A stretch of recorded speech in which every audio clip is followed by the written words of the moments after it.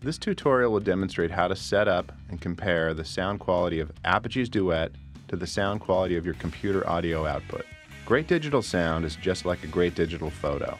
If you use a lesser quality camera, you may end up with an image that's not clear and lacks detail.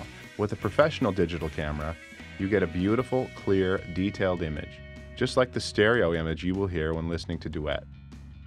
After installing the software and plugging your Duet in for the first time, you should see the message on the screen that reads, "Would you like to choose Duet for max sound output and input? Choose yes."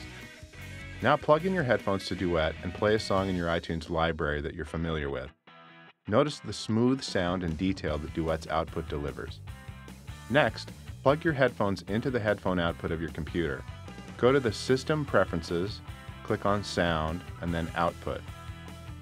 Choose the headphones built-in output. Make sure that the volume of both the built-in headphone output and Duet are set to the same level.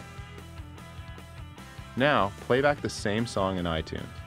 You'll notice quite a drop in quality from what you just heard with Duet.